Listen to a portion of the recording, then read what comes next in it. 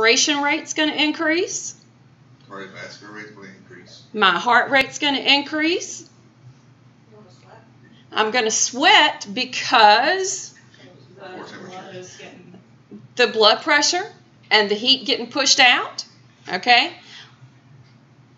What happens to your digestive system? Slows down. Slows down. Then your muscles burn proteins. No. Oh, no, no. The last thing we want our body to do is use proteins as energy. That's bad. That's real bad. What do we want it to use as energy? Glucose. We want it using them little glucoses. It's stored in the fat cells and keep all the fat there. Okay, so definitely want it using them little glucoses. All right, then I want it to use what? The fats. Take them little glucoses and them little fat cells, suck them back out. All right, I don't want it using protein. Why? Because the first place it'll pull proteins from is muscle. Once you break it down, it does not build back up. So the last thing you want to do is let it pull from the proteins. Does that make sense? We'll talk more about that. But you want the body to get energy from sugars first, fats second, never from proteins. But our body adjusts. Because if we have a blood pressure at rest, well, if we're exercising, if we're starting to breathe in, if we're starting the heart rate, if we're doing all this stuff, that would stand to reason. Blood pressure is going to go up while I'm exercising, but that's okay. My body adjusted after I exercised, started cooling down, drinking my water, not sweating as much, blah, blah, blah. My blood pressure goes back to being 110/70. Whatever the case might be, okay? The goal is making sure it returns back to the set point. That's our goal. Positive feedback. Not in any way, oh, I shouldn't say that. I can think of 2 situations right off the top of my head that positive feedback is beneficial.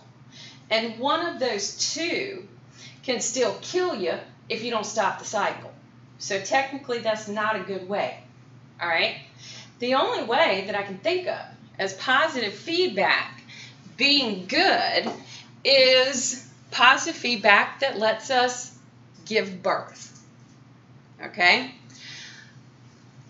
Where negative feedback brings a situation back to the norm, positive feedback feeds the cycle.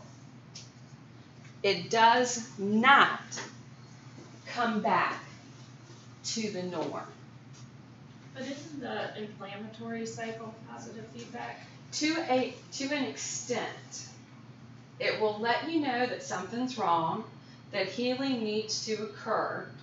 But if it continues too long, it actually becomes a process that's going to break down, like a lot of things with your immune system, because it just can't keep fighting the inflammation. Now, what they're finding is we have inflammation all the time. All the time. It's just that, it's not as pronounced in some people as it is others. Now, what they're learning about the inflammation process is that it leads to chronic diseases. And the chronic diseases can be pretty bad. So we do want to have something that breaks that cycle. And that's what we do with the positive feedback. Okay? Like I said, the one time that positive feedback is very beneficial is childbirth. But even though positive feedback can be beneficial in the case of a hemorrhage, like, I don't know, bad accident, you know, something along the lines where you've got a huge gaping hole or whatever in your body, okay, we have to make sure that that process stops. Now, in the beginning, when when something terrible first happens, the positive feedback that gets created is important. But if you don't break the cycle, it will become deadly.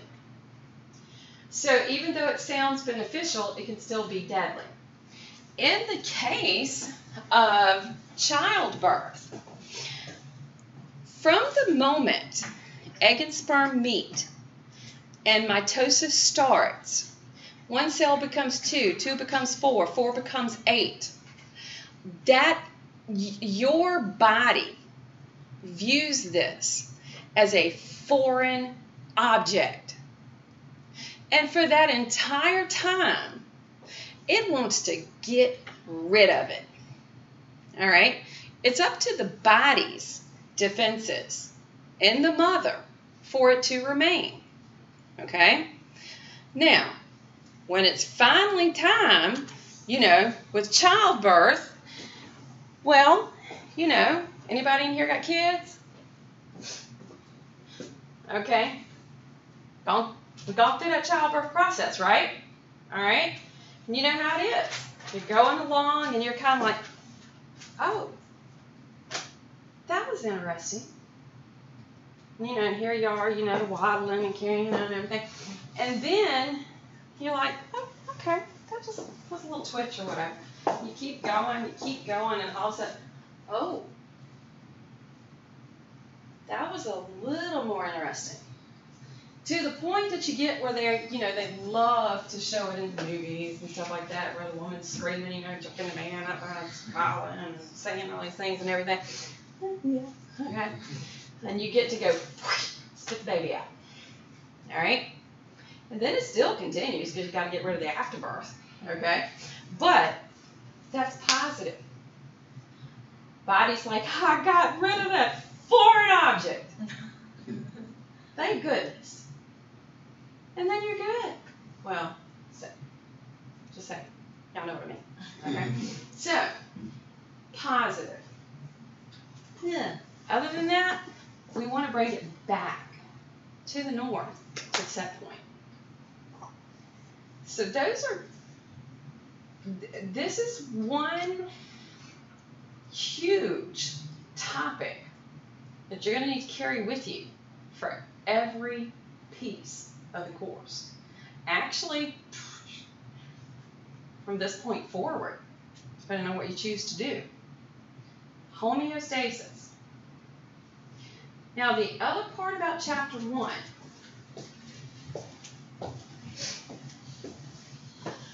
terminology.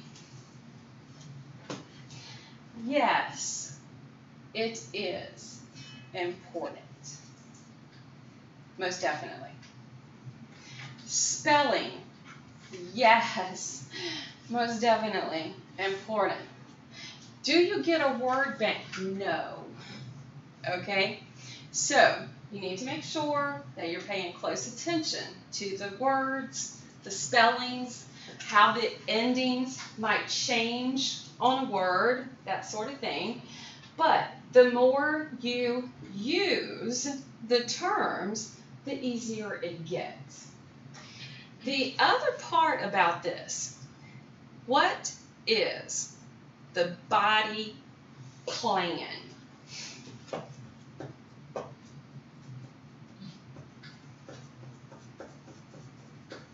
Blueprints would be a plan of my home, right?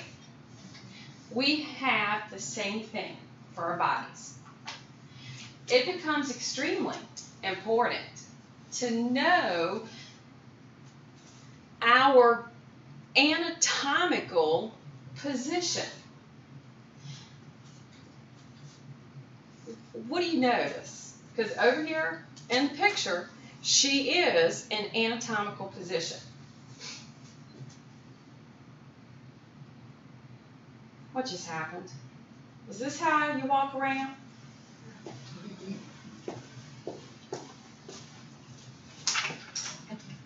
All right, is that how you do things? What's the one difference? The palms are facing. The palms are facing upward. Okay? So, when you begin to, like in clinicals, writing on the charts and stuff like that, this is one of the things you're going to have to remember. You're going to have to remember anatomical position. And then you're going to have to remember what you're writing, what you're talking about in relationship to anatomical position. Okay?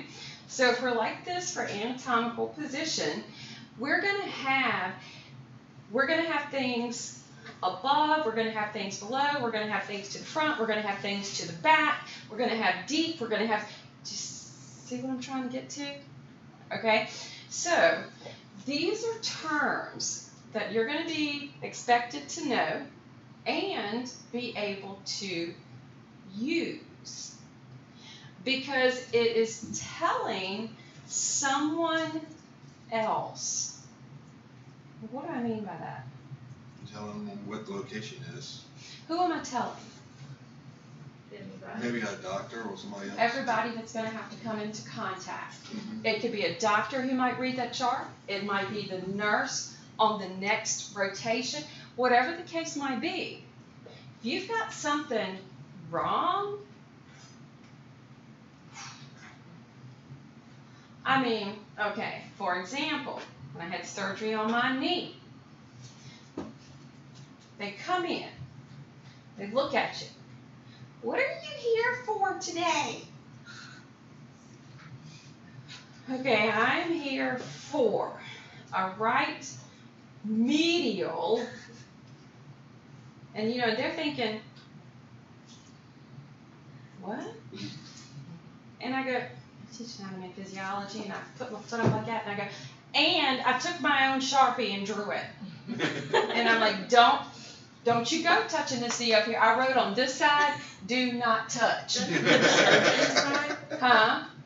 When all my surgeries, the surgeon would come in and sign, the PA would come sign, and Yes. somebody else would come sign. They would come in, you had to initial, the doctor initialed, so they would know they were cutting on the right leg. Yeah. Yeah, and I'm like, do not touch over here, because there ain't no way I was going through it again. Okay? Because if you put something wrong, that's what could happen. Okay? I don't know about y'all. Alright? But like I mentioned on Tuesday, when I wake up on that gurney, and it's going to happen, I know it is.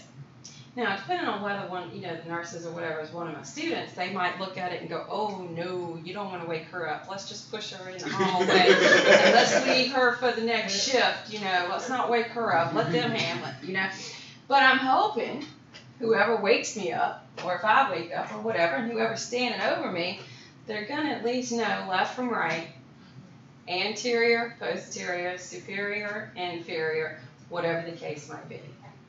So the terminology gets very important. Anatomical position, something definitely get familiar with. When the body lying face up, you'll hear this term right here, supine. The patient is supine. The patient is prone. Okay, they're going to expect you to know what those terms are. Okay, any of you in here do like EMT or anything like that? Okay, you I'm use a paramedic, and my reports are: we found the patient lying supine. We found the patient lying prone. Thank you. It is used. So these are terms I want you to start getting used to. But take a break. Be back at 3:30.